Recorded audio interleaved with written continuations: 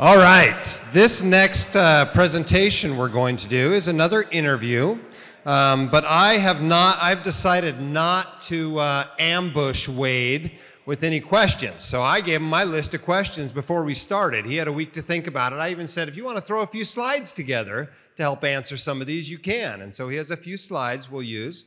Our clicker's not working perfectly, so we'll be doing the next slide thing, but it's going to work out okay. For those who don't know Wade, Wade has a PhD and a CFA. He is the founder of Retirement Researcher, which is an educational resource for individuals and financial advisors on topics related to retirement income planning. He's published a gazillion papers. He's published 4 books, and he's been all over all the journals and publications you would expect somebody of his stature to be in, like the Wall Street Journal, Time, Kiplinger's Money, etc. So very accomplished in his career so far. His focus has been on retirement, planning for retirement, helping retirees get through retirement, different types of withdrawals and things like that. So what I like the most about Wade, though, is Wade is not afraid to take another look at something in an unconventional way and say, how can that be useful to retirees? And so we're going to talk about some of those topics today.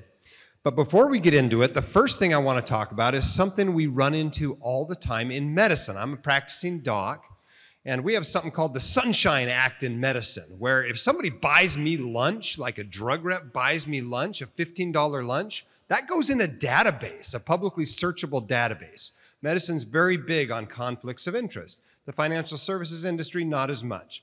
But we're going to start talking about that. And anyone who wants to make a living today doing anything in financial services has conflicts of interest. And Wade, can you talk a little bit about your conflicts of interest and then more generally about what you think an investor ought to do about conflicts when reading or listening to the words of somebody like you that has conflicts? Is disclosure enough, or should the presence of conflicts keep them from, taking your advice and that sort of thing? Can you talk about your conflicts and how people ought to look at them? Yeah, absolutely. And thank you for having the session before lunch so that people couldn't get tomatoes from their salads to throw at me. Oh, it's not working yet. Can you hear okay? Okay. So let me, not quite loud enough. All right, so with conflicts, I think in the context of Bogleheads, looking at the forums, the big issue is insurance. So I want to talk about the insurance conflicts a little bit. First, just present it as it's a little bit of a chicken and an egg problem, but then get specifically into the conflict issue itself. So I was a professor in Japan. I was teaching students mainly from emerging market countries. I was doing research on pension funds in emerging market countries. I wanted to move back to the United States. I realized emerging market pension fund research is not going to be of interest to US-based employers. So I started looking for, what could I do? That's when I studied for the CFA exam. That's when I came across the 4% rule. Now, as part of living in Japan, I had access to it's now owned by Morningstar. It was the Dimson-Staunton-Marsh Global Returns data set. And I was just curious, did the idea of the 4% rule in retirement income that was based on US historical data, did that work in other countries? And so this article was published in 2010 when I was still just simply a professor in Japan with no connection to anything in the United States in terms of financial services. And the answer is no, it's really an artifact of US data. Now Canada too, and this is the original research where I gave the best possible asset allocation rather than looking at just, maybe a 50-50 portfolio. But generally the 4% rule didn't work around the world. So then I started to read more about retirement income planning. I quickly realized that there's very conflicting viewpoints about this. So for a long time, I talked about this idea that there's 2 schools of thought, probability-based and safety first. And there's just these huge disagreements. And you can see a lot of that at the Bogleheads. Questions like, is the 4% rule any good? Is there any role for annuities? All these kinds of questions where you can have people answer them in the exact opposite manner. And I just started exploring this more. I'm still living in Japan. I'm still not at this point. Well, by this point, I was maybe starting to actually look for a job in the US, but I'm still pretty much isolated from US financial services. I wrote an article on this idea of the efficient frontier for retirement income, which really, it doesn't say that annuities are not as a replacement for stocks. The conversation's always around bonds. And the idea is the efficient frontier for retirement income, instead of looking at stock bond allocations, you look at allocations of stocks and lifetime income annuities. And that's still pretty like chicken and egg here, pure research. Now, this is where the conflicts come in. As I move back to the United States, insurance companies want to promote this research. And so if you see an industry white paper out there this paper is presented by insurance company A, I'm the author. Yes, I was probably paid something to do that. Now, there are exceptions because I do occasionally see my name being used in ways I didn't even know about, but probably I was paid something to do that white paper. So that does create a conflict. Yes, you should be skeptical about it. Now, one aspect of this research that's different from a lot of research, it's possible to make up data, and that's less possible with this. Like, if you disagree with the conclusions of the paper, what I'm basically doing is math calculations. I'm explaining the methodology, I'm explaining all the assumptions. So the only possibilities are there's a mistake in the calculations, which I always worry about. And I guess the conspiracy theorist would be there's intentional mistakes. There could also be unintentional mistakes, but I try very carefully to make sure that doesn't happen. And then the other possibility is just a disagreement about assumptions. And so I couldn't say to the average person on the street, well, it's okay because you can just recreate the analysis on your own. I think I can say that to the Bogleheads community. There's a lot of members of Bogleheads who are much more technically sound than I am. I'm pretty much self-taught at computer programming. That wasn't my specific background. And you have the variable withdrawal percentage method at Bogleheads. It goes really deep into the weeds. So there are Bogleheads that could take my research, recreate it on their own, and if they find a problem with it, report that to the wider community. So that's generally how I would suggest dealing with the potential conflicts of interest, because yes, it exists. Now, I do turn down things whenever, multiple times in my life, I've turned down the opportunity to write white papers because I didn't think I could write something that the company would be able to use. But if it's something that aligns with this general concept that, yes, I really do believe annuities can work better than bonds in a retirement portfolio, then I feel comfortable doing that. And that's how I try to manage it. And that's where, with this research, I do think it's a little bit different because you can't just simply make up the data. There's the ability to look at the analysis, recreate it, and see if I've made a mistake. Now, I have worked with Alan Roth on 2 occasions where he's fed me a different set of assumptions. I've run it for him. He's written an article for it. I do try to use unbiased assumptions, but he wants to say, well, what if you're truly a Boglehead where there's no investment fees or anything else like that? And then we get the conclusions. I think we have a little bit different interpretation of them. He tends to think that, okay, this completely overturned anything I'd done. I tend to think that, no, if you really stack the deck in favor of investments as much as possible, it kind of comes out more even. But nonetheless, that's kind of where we're at with the how to think about the conflicts. Okay, enough about conflicts. Let's talk about retirement. Let's talk just broadly, decumulation and accumulation. After this session, the decumulators are going to be in here after lunch, and the accumulators are going to be in the next room. But can you explain broadly how the decumulation phase differs from the accumulation phase? Mm-hmm. Yeah, so the accumulation phase, it's, of course, could get a lot more complicated, but the idea is like, it's what modern portfolio theory is all about. You try to build a diversified portfolio that seeks the highest risk-adjusted return, and then you, based on your risk tolerance or your ability to stomach short-term market volatility, you're trying to find that right mix of stocks and bonds and other potential asset classes on the efficient frontier. Now, modern portfolio theory, that's an assets-only concept. It's just, how do you choose a portfolio seeking risk-adjusted return? And it's a single time period model. It can be used as an approximation of the household's investing problem pre-retirement, but post-retirement, what makes retirement different? You can't really treat it as an assets-only accumulation problem anymore. You have to treat it as an asset-liability matching problem. I have to fund expenditures from my assets. That's going to change how things work. This is where the sequence of returns risk idea becomes more important. This is where then, in the context of households, longevity becomes important. We don't know how long we're going to live. And so this is how I basically explain how retirement's different. Longevity risk becomes this overarching risk of retirement because we don't know how long we have to make the plan last for. In an investments-only world, you can't pool the longevity risk on your own. You have to assume some sort of long time horizon. That's the logic of the 4% rule. Originally, the idea was if you had a 65-year-old couple, it's unlikely that either person would live past 95. That was meant to be a conservative planning age. Let's make sure the plan works for at least 30 years. That's how you can approach it in an investments-only world, or you can bring actuarial risk pooling into that as well, where you have the ability to, like the aggregated pool, we don't know who's going to live the longest in that pool, who's not going to live very long in that pool, but we can start to use the idea that there's a distribution of longevity, and so we can plan to have a payout linked closer to someone's life expectancy rather than having to worry that they may live an extremely long time.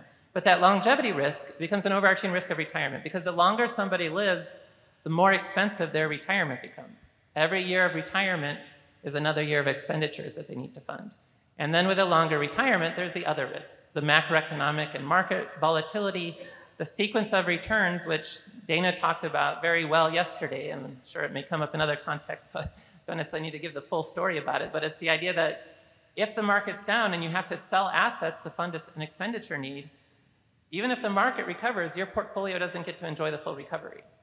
So you're more exposed to market volatility when you're taking distributions from the portfolio. And you have to manage inflation. To the extent that our liability grows with inflation, we do have to be concerned about inflation. That's another difference from modern portfolio theory, where the risk-free asset is treated as a short-term treasury bill. That's not a risk-free asset when you're trying to fund a liability that may or may not, especially that may grow with inflation in retirement. And then you have personal spending shocks. So we've thought about, well, what's our budget for retirement? But then there's all these potential additional expenses that we haven't necessarily built into the budget, long-term care, major healthcare bills, and so forth.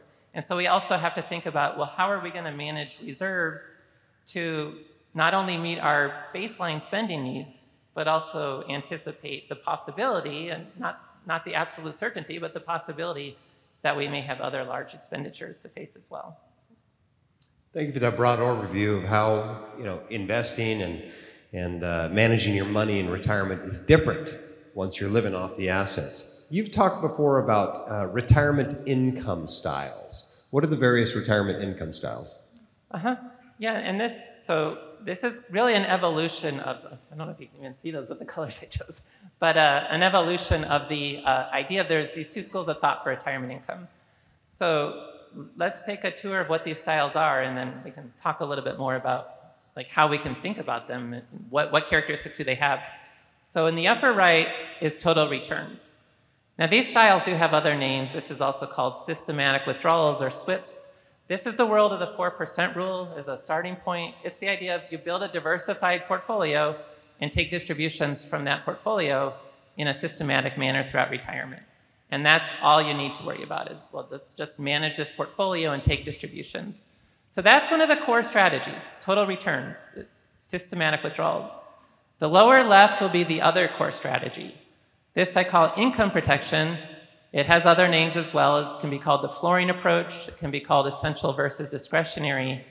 The idea with income protection is before you start investing, you want to make sure you have your basics covered. Now that includes Social Security, that includes pensions. But if there's still a gap where you feel like you'd really like to have more reliable income to cover some basic expenditures, you might look to lifetime income annuities to provide that lifetime income protection to cover the basics. Then you can invest on top of that for more discretionary types of goals. So total return, income protection are going to be the two core strategies. And then we have two behavioral strategies. And I just call them that because their motivation was more behavioral. Starting in the upper left, this is time segmentation or also bucketing.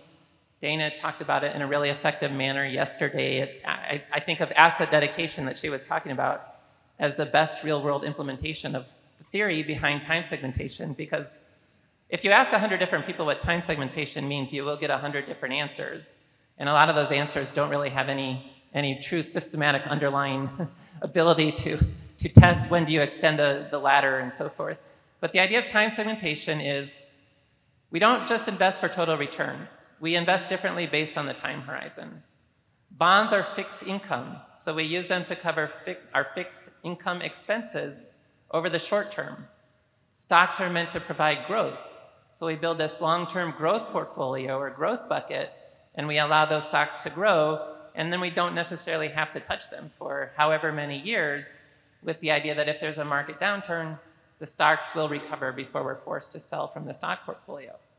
So it's really a different way to frame the portfolio. If I have a 60-40 asset allocation, stocks and bonds, in a total return environment, I'm 60% stocks, 40% constant duration bond funds. In the time segmentation environment, maybe I'm 40% bonds because it took 40% of my assets to build a 10-year front-end bond ladder. And then the rest of my money can just go in stocks at that point. And so the 60% stocks is what I'm using earmarked to cover expenses beyond that 10-year bond ladder that I've created. And then finally, in the lower right, this is risk wrap. And the idea here, this one will make a little more sense after talking about the factors that lead to these styles. But there's a sense of being comfortable with the market here, but also wanting some sort of guardrail behind that market risk that you're taking. And in terms of behavioral solutions, this would be the whole motivation behind like a variable annuity with a lifetime income benefit, that behaviorally, you can still invest for upside, but you have a put option on the stock market. If the market goes down, there's a downside level of spending that asset base will cover for your lifetime, no matter what happens in the financial markets. So I can still invest for upside. Now, I don't get the full upside because there's going to be fees, but I can still invest for upside and have a downside protection. And I think that's the most practical way to describe the philosophy behind risk wrap, that it's seeking market growth, but in one sort of financial product, because that's where it's behavioral. You could do the same thing with stocks and SPIAs, but behaviorally, with one financial product, seeking upside growth, but still having some sort of floor downside spending protection at the same time. So let's pause right there. You'll see Rick Ferry walking around collecting questions. Depending on how loquacious Wade happens to be during this discussion, we'll see how many of those questions we get to at the end, but Rick will be collecting those. If it's like most sessions, we won't get to most of them. But Wade will be around for the rest of the conference to take those questions on a personal matter. You alluded to factors, and really what we're talking about is how does someone decide which of these models they should use? Mm-hmm.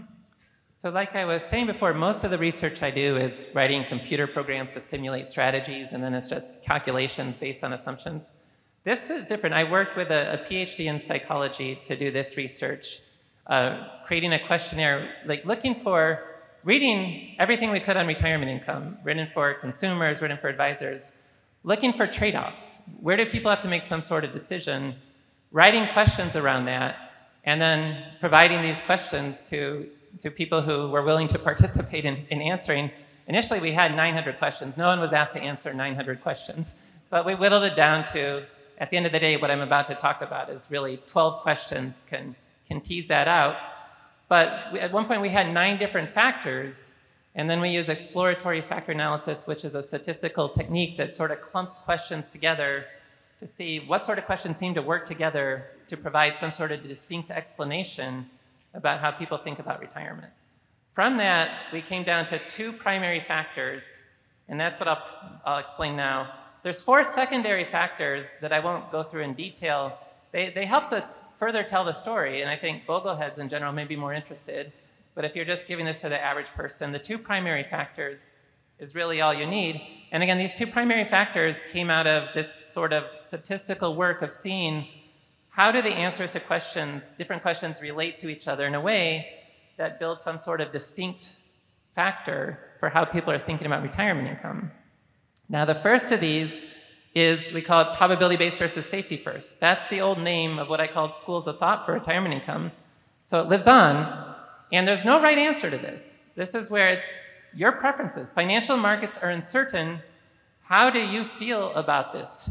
There's no true correct answer here. If you're probability-based, you're comfortable relying on the idea that stocks will outperform bonds in a manner that you can rely upon in your retirement so that with a diversified portfolio, you can fund your expenditure needs in retirement. And fundamentally, you're okay with the idea of a 50 to 75% stock allocation in retirement because you feel like you can rely on that. Now, we did do a study recently with BlackRock, which I just mentioned the name only because they are a financial institution, not an insurance company. But one of the questions we asked them there was, what is your forecast of the stock market over the next 10 years? It could be anywhere from less than 0% for the next 10 years per year, annualized, to more than 12%. Now, you might think probability-based is going to be more optimistic about the stock market, That's not the case. There's no relationship between what you think the stock market will do and whether you're probability-based or safety-first. If you're probability-based, you may believe the stock market's going to only average 2% a year, but you're still fundamentally comfortable relying on the market. If you're safety-first, you might think the stock market's going to average 12% a year. It doesn't make a difference. But when it comes to funding your core spending need in retirement, you're not really comfortable relying on the stock market for that.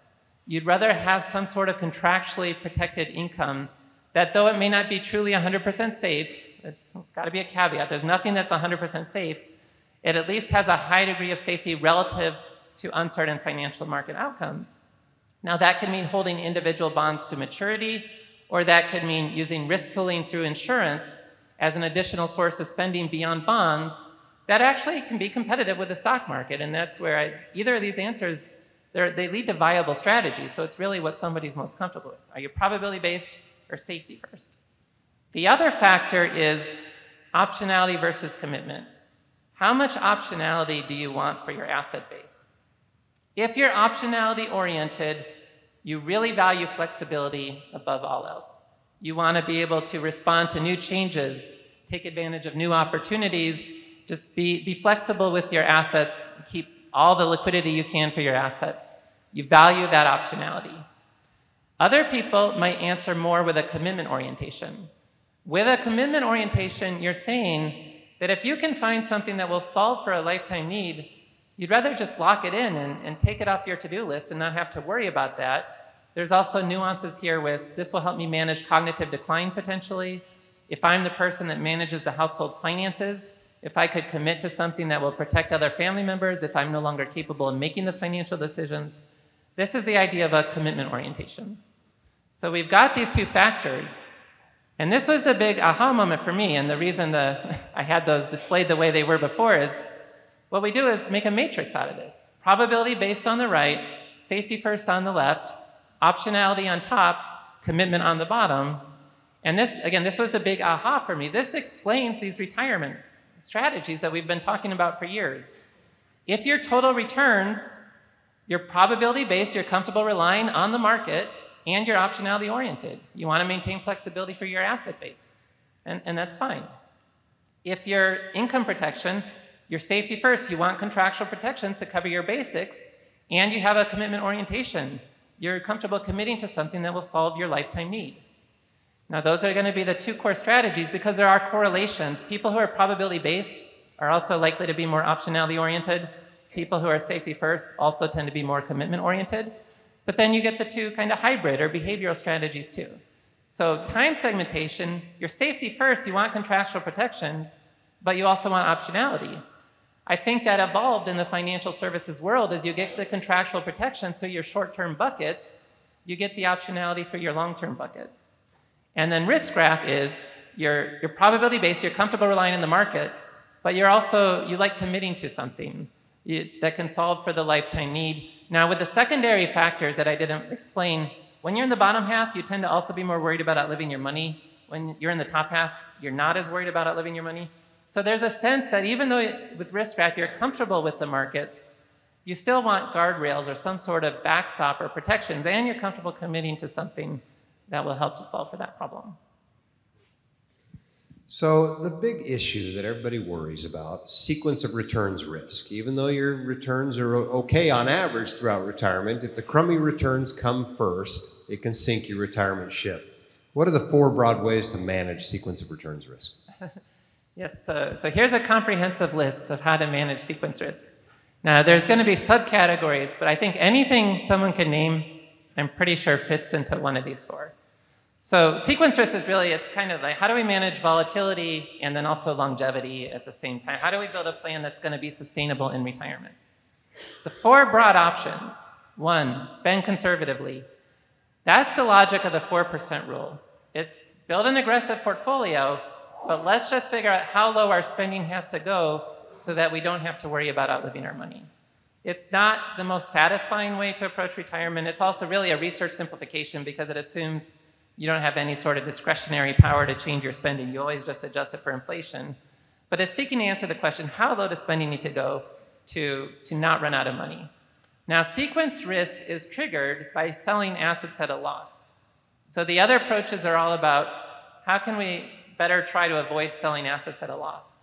Spending flexibly is if I can cut my spending when the markets are down, however we define that. We can talk about that. And Dana talked about some of the methods yesterday as well with time segmentation that apply to spending flexibility strategies in the same manner. But when markets are somehow down, how can we adjust our spending downward to help avoid selling assets at the loss and to give our portfolio more opportunity to recover? So that's the core concept behind variable spending. Then the third category, reduced volatility. That doesn't mean simply using bonds in retirement, though now that the TIPS yield curve is at 2.4%, maybe that is high enough to just fund your retirement with a 30-year bond ladder. But what we're talking about more with reduced volatility, it could be this, well, this is a bucketing. The bucketing idea is you reduce volatility in the short run, for at least volatility that you're exposed to in the short run. You could talk about annuities in this context. In the total return context, Michael Kitces and I wrote about the idea of a rising equity glide path in retirement, where you have the lowest stock allocation at retirement when you're the most vulnerable to a market downturn, and then you gradually increase it throughout retirement. So different ideas around how you might reduce volatility at important moments in retirement. And then the fourth approach is buffer assets. So buffer assets are something outside your portfolio that you don't think of them as part of your portfolio, and they're not correlated with their portfolio, which more generally just means buffer assets shouldn't be able to lose value. And then you think of them as a temporary resource that you can spend from when you're, again, back to this idea that when your portfolio is in trouble or when the markets are down, however defined, I can draw from the buffer asset as a temporary spending resource so that I don't have to sell from my portfolio at a loss, and that will allow my portfolio an opportunity to recover. And as a little teaser of what's coming up here. So I'm only comfortable identifying three things as buffer assets. The original buffer asset is cash. You have a big pile of cash. And you could think, well, is cash my short-term bucket? It could be cash as time segmentation if it's part of your spending strategy. But if you're thinking of cash more as I've got a pile of cash, I don't think of it as part of my portfolio, I'll use it as a temporary spending resource when I need to. That would be a cash reserve as a buffer asset. The other two buffer assets out there that then don't require as big of cash holding are, where the tomatoes can begin, the growing line of credit on a reverse mortgage, home equity conversion mortgage, and that's something you can set up at retirement, and then going even further back in time, if you had this, a whole life insurance policy, the cash value of whole life insurance, can play a similar role where you take proceeds as a loan from either the cash value or the reverse mortgage, and that becomes a temporary spending resource to get you through a market downturn, and we'll talk more about that. Oh, yes, we will. So that's the teaser. You know, it's interesting. The 4% rule came out in the 90s from a handful of studies, and you know, it was revolutionary in this space. And yet almost everybody in this space now agrees that's a terrible way to fund your retirement, and that almost everybody should be using some sort of a variable withdrawal strategy. So why is that, and what's the 4% rule good for anyway? Mm-hmm. Okay, so the 4% rule provided a really valuable contribution. It introduced the idea of sequence risk to the financial planning world. Because before the 4% rule, as I understand it, the article was published in 1994, so I wasn't around doing research at that time. But people were just using spreadsheets, and they were saying things like, well, the stock market should average 7% after inflation. I'll plug 7% in my spreadsheet. 7% is a safe withdrawal rate with a 100% stock portfolio, because every year I get 7% returns, I spend it, I'm never gonna even tip it in my principal. I could even maybe spend 8% and slowly spend down my principal. Bill Bengen recognized that was ridiculous, and so he looked at the historical data to try to figure out, well, given that markets are volatile, even if they average, if the stock market averages 7%, that's approximately the S&P 500's real return compounded. What do you do about the market volatility? And so he explored that with US historical data and figured out if you retired in 1966 with a 50-50 portfolio, 4% was as much as you could have spent in the first year, that if you then increase that for inflation growth, your money would have run out precisely 30 years later. And so that was his safe max. That was a maximum spending rate you could have safely used in the worst case 30-year period from US history. So that's a helpful guideline, but it's not really a real-world spending strategy because it has so many assumptions baked into it. It ignores taxes. It ignores the idea of investment fees, though I guess if you're BTI, you don't have to worry about that angle. But it's really simplified investment strategy, S&P 500, intermediate-term government bonds, which might be a reason you could go higher than 4% with a more diversified portfolio. Instead, it ignores taxes. What else? I mean, it's 30 years as a retirement horizon, 50 to 75% stocks. You're always rebalancing to the asset allocation that you've targeted. And, well, there you go. That's the idea behind the 4% rule. And you never deviate from the idea that you just increase your spending for inflation. Now, I mentioned this idea that if you can be flexible with your spending, you can potentially start with something much higher than 4%. But 4% kind of worked itself into the zeitgeist as here's the basic rule of thumb about how much you can spend in retirement. I guess that might be. There's a lot of information on that slide. Yeah, right? This has a lot of numbers. How much time are we going to spend on this slide? Yeah. So then what do you, like, this is about the variable spending strategies. And so what we're looking at here is, and it all depends on capital market assumptions. This one was run at the beginning of the year when the TIPS yield was about 1.75%. If I reran this today, the 4% rule is going to work now. We've got real yields that are well. Now there is some Boglehead forum members have this idea that if the TIPS yield curve can support 4%, that's a guarantee that the 4% rule is safe. I disagree with that because the 4% rule does not assume a 30-year TIPS ladder. It assumes a portfolio of 50 to 75% stocks. However, there is a correlation. As interest rates come up, I would agree that the probability that the 4% rule will work comes up accordingly. So if I did rerun this today, 4% would be there. Now, what this is looking at is inflation-adjusted amounts at the top. That's the 4% rule concept. That's every year your spending grows for inflation. And then with the capital market assumptions in the article, we're just looking at, well, what's the highest spending rate you could use? And we're calibrating downside risk. As soon as you start talking about variable strategies, you can't use a failure rate idea that the 4% rule usually uses, because some variable spending strategies, you can never run out of money, so it doesn't make any sense to talk about that. So I use something I call the pay rule, which is my downside risk calibration. What probability do you accept that your remaining wealth will drop below a particular threshold by a certain year of retirement? So here I accept a 10% probability, and this is all just scaled on $100 at retirement, so that my remaining real wealth, inflation-adjusted wealth, 10% probability that my real wealth drops below $10 by year 30, I think year 30 of retirement. With the inflation-adjusted spending strategy, it's a 3.62% withdrawal rate. Now, one time when the Bogleheads were talking about this, they were, oh, I always have all these conflicts. I changed the failure rate measure. So I'm just showing if you use a traditional failure rate measure, this would actually be 3.83%. You just can't use that when you're comparing variable spending strategies. But then we just have different variable spending strategies. If you use a fixed percent of what's left every year, 8.5% is the withdrawal rate. And that's what you get that calibrates so that there's a 10% chance that you only have $10 left after 30 years. Again, that's 10% of what you started with after 30 years. There's the Dahle floor and ceiling rule, where you could start with a 4.14%, and you spend a percentage of what's left every year, 4.14% of what's left every year. But if your wealth is growing, that number is going to start giving you more spending power. You apply a dollar ceiling that you're not going to spend more than that ceiling. And also, if your portfolio is declining, 4.14% of what's left is going to decrease your spending. You apply a dollar floor, you won't let your spending drop below a particular dollar threshold. And so you have variable spending within a range, but there's a ceiling and a floor on that. Gets you a higher spending rate. You've got the ratcheting rule, which is based on something Michael Kitces talked about. And these are all inspired by whatever, like Michael Kitces' blog post was. He had a different way to explain the ratcheting rule. I just apply it as 3.59% is your floor. If your wealth drops so that when you take 3.59% of what's left, it would be less than the $3.59 real that you start with, then you're going to spend, it's constant inflation adjusted spending at that amount. If the portfolio is growing so that 3.59% of what's left is more, you get to spend more. So it's basically unlimited upside on spending, but you're still putting in that floor.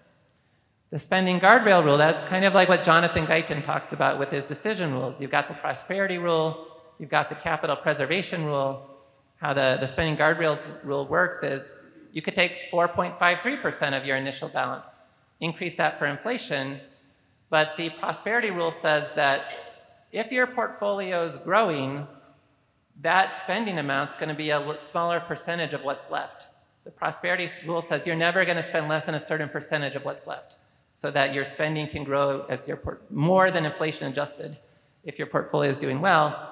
The capital preservation rule goes in the other direction. You're spending that amount every year, but if your portfolio is declining, eventually your withdrawal rate based on what's left is getting too high, so you apply this rule, I'm not going to spend more than this percent of what's left in my portfolio. The inflation rule is, it's like that glide path idea that Dana was talking about yesterday, but if you have more wealth than the glide path, you take the inflation adjustment. If your wealth has fallen below the glide path, you don't take the inflation adjustment.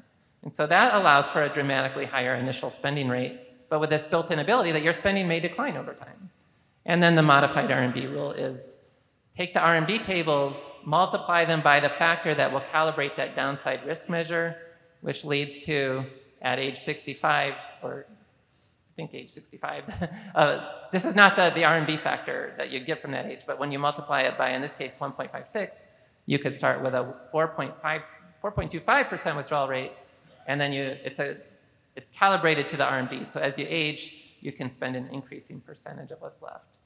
And in terms of just what do we get with that, I think that table, when you start looking at the numbers, it's going to become pretty apparent that you have a lot of flexibility about which way to go, but you probably don't want to use the inflation-adjusted spending amount strategy. It starts at a much lower level of spending, and it really doesn't have a whole lot going for it, other than because you usually underspend with it, you might leave a lot of legacy. So if you really value legacy, inflation-adjusted amounts might be an option. The fixed percentage rule, start with a much higher initial spending, but you can really expect your spending to decrease over time, and it's really efficient at spending on your assets, so you're not going to be leaving as much legacy. The dollar floor and ceiling rule is one of my personal favorites of these. It's a nice compromise about get a higher initial spending rate, and your spending stays in a more steady range. The ratcheting rule, it's just pretty much the ratcheting rule, although the initial withdrawal rate was slightly less than constant inflation-adjusted amounts, I'd almost say that it stochastically dominates constant inflation-adjusted spending. You're pretty much the same or better off with the ratcheting rule. So if anything, use the ratcheting rule instead of inflation-adjusted spending. The ceiling doesn't matter. It's the floor that matters. And that's having that floor, but then being able to go above the floor. It's just, why not do that? Compared to the 4% rule concept of always increasing spending for inflation. Spending guardrails is harder to implement in practice, and I don't think that's fully appreciated. The Jonathan Guyton spending guardrail rules are probably the hardest of any of these rules to actually use. They do allow for higher initial spending, and if you like building spreadsheets, could be the right one for you. The inflation rule does provide guidance. A lot of times people have the question, when should I cut my spending? What has to happen to make a cut? Well, here, it's a nice kind of rule around when I should make cuts, when I should not increase for inflation. And then the modified RMB rules, though it's not the true academically optimal because you really need to go a little bit deeper, but it's closer to the idea that as you age, you should spend an increasing percentage of what's left. And so if you don't have big legacy concerns, something like a modified RMB rule, it's going to give you more variable spending, but it's closer to the quote-unquote most efficient way to spend on your assets in retirement. So if your mom comes to you and asks you, which of these should I use? What's your answer? Well, and then in the real world is you just spend what you need to spend, and it's not going to match any of these rules precisely, but... That sounds like the Taylor Larimore adjust as you go rule. Right. All right, in the interest of time, I want to skip ahead to one of the controversial topics. Let's talk for a minute about annuities. And I want to talk a little bit about what annuities maybe people should consider, but also a question from the audience about SPIAs, which I'm sure you'll mention, a single premium immediate annuity, that for a very long-term retirement, how do you best mitigate the impact of inflation on a SPIA? If you can cover that as well. Mm-hmm. Yeah, absolutely. Okay, yeah, let's go ahead and get to it. So who might consider an annuity, and then, yeah, we'll talk about inflation too. So who might consider an annuity? If your retirement income style is either income protection or risk wrap, that's going to be something that's on the plate at that point. If your total returns, it's probably, you're not even thinking about annuities. That's where a lot of the opposition to annuities, I think some of the most vocal members at the forums, I would call total returns absolutists.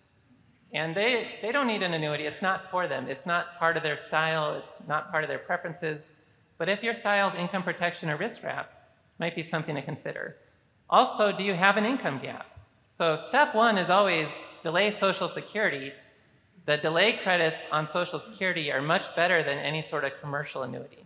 So delay Social Security to age 70, get your inflation-adjusted lifetime spending from Social Security with a survivor benefit. If you have other pensions, other reliable income, and then it's only if there's a gap where you really would like to have more reliable income than is already available to you, you might be thinking about filling that gap with an income annuity. Then you can feel more comfortable investing on top of that for discretionary goals. If you have a low risk tolerance, and this becomes a big issue, I never talk about annuities as a stock replacement. They're a bond replacement. So to the extent that you're not going to have stocks anyway, if you're very risk averse, the case becomes stronger and stronger for the annuity because bonds aren't doing anything for you. It's really the challenge is, do you want risk pulling through the annuity or the risk premium through the stock market? Well, if you're not going for the risk premium through the stock market, then you've got a stronger case for annuities. If you're more worried about outliving your money, what that means in this context, in an investments-only world, it means you're going to be worried about spending. So you're going to spend less and less. This gets into the idea of the annuity provides you permission to spend because you're not worried about outliving that asset. So to the extent that you're more worried about outliving your money, the case becomes stronger for the annuity. Again, emphasize this important point. If you're willing to view annuities as a bond replacement, which means for your remaining investments, you'll then have a higher stock allocation. That's an important aspect of at least getting the math to work out that this is a good way to approach things. If you like that idea of the commitment and the dementia insurance aspect of this is going to protect me from making mistakes later in life, this is going to be more helpful in preventing against financial fraud or elderly abuse because I don't have this big lump sum there that somebody can go after. I've got a monthly income coming in that's hard. Of course, you can still have fraud on a monthly paycheck, but it's harder to do that on a systematic basis than to go after one big lump sum. And then also you do need to make sure to take the time to understand how annuities work. Okay, now the inflation question is an important one. So you do get inflation-adjusted income through Social Security. You're not going to look to the annuity for inflation protection. That's not what it does. Your inflation protection can be through the TIPS. It can be through stocks. You mentioned real estate, which I usually didn't think to mention, but maybe real estate is another option. It's not the annuity. But what the annuity does as a bond replacement is, so TIPS is another option, but if we're just kind of setting TIPS aside for the moment because it's like, well, do I want traditional treasuries or annuities? What annuities do relative to traditional treasuries is over time, as you live longer, they meet more and more of your spending need so that you can take less distributions from your other assets. And a big way to manage sequence risk is to reduce the spending. Now, what you're doing there is you're reducing the spending from the investment piece because your annuity is covering more of that income over time. That makes it easier for your stocks to grow if you're taking less distributions from the stocks. So the annuity itself does not provide inflation protection, but it makes it easier for your other investments to not be as burdened by distributions to allow them to be the source of inflation protection. Now, they do have the responsibility, if you need the inflation growth, that's coming from the investment side. So your investments will be more burdened over time.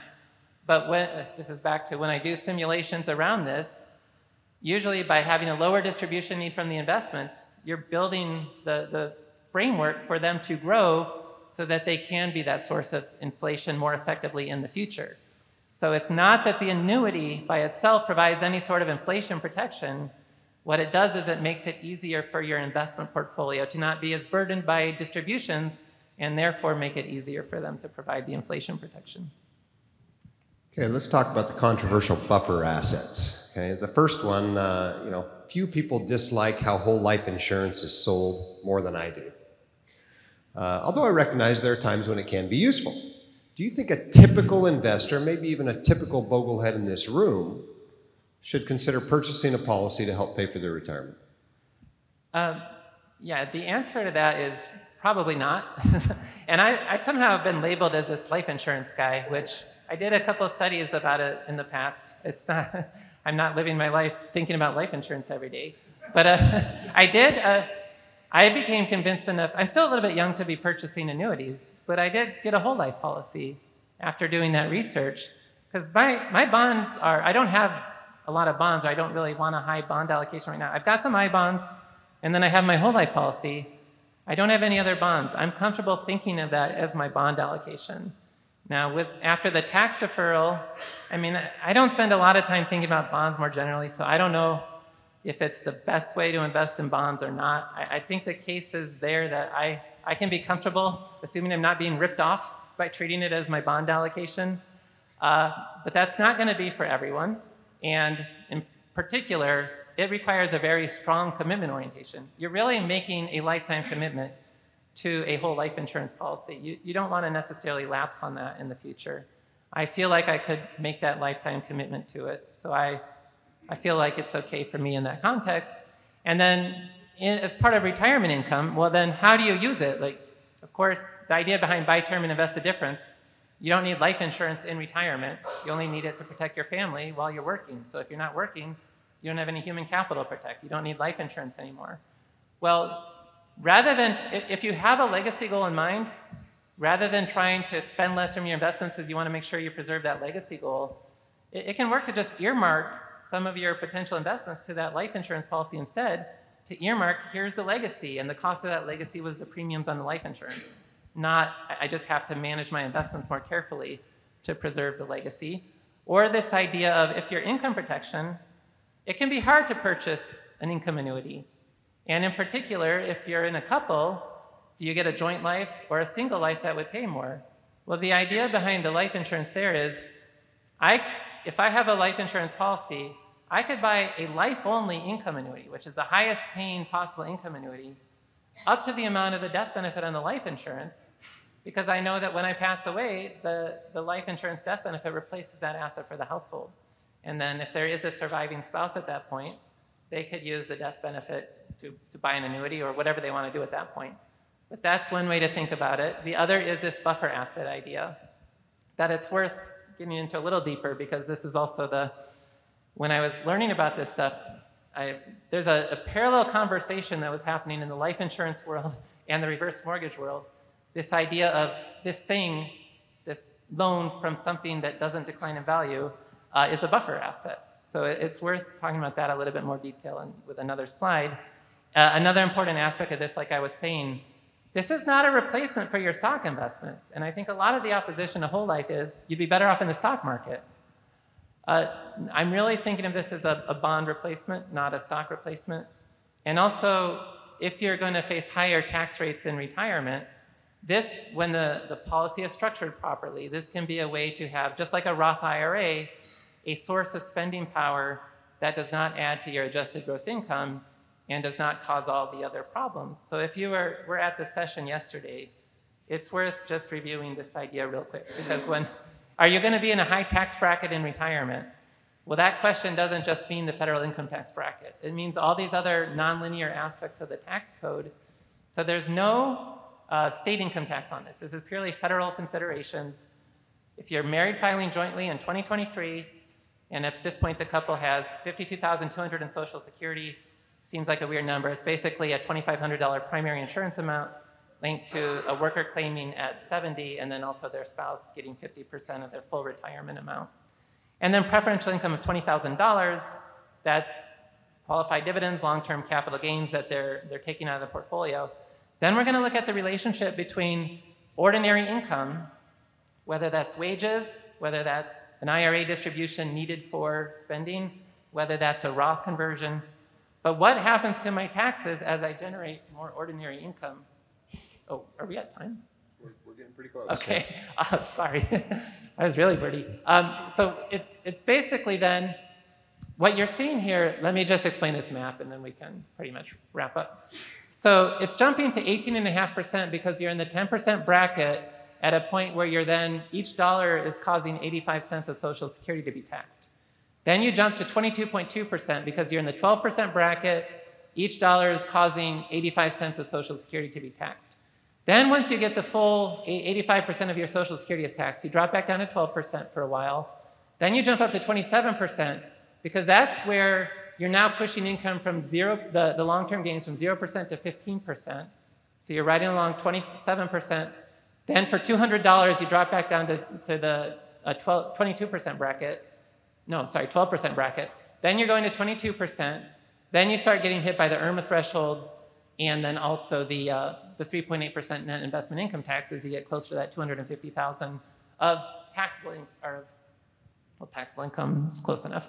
And so that's what you're needing to manage in retirement, not just federal income tax brackets.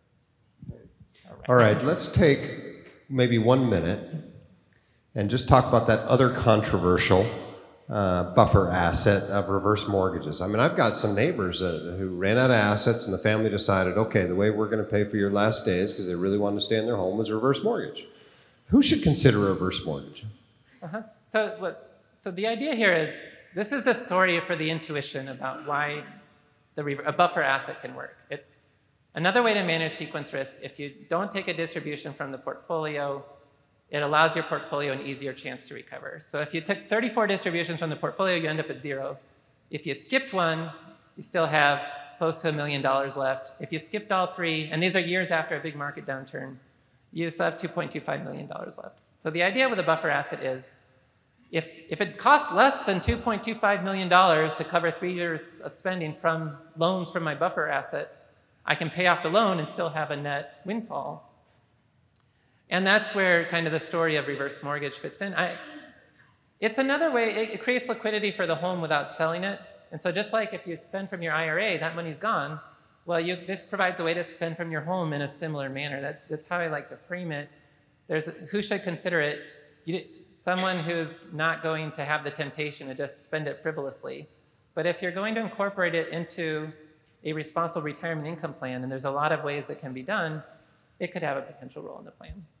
Okay. Well, I know lunch is waiting, so I don't dare carry this on any longer. There's a lot more interesting stuff about retirement income we can talk about, but I think we better stop there because I'm hearing some stomachs growling out there. Just by way of information, lunch will be in the hallway. You can take it into the other room. There are lots of tables in there you can eat at. I'm guessing this entire group is not going to fit in there, so a few of you need to come back to the tables in here. That's okay as well.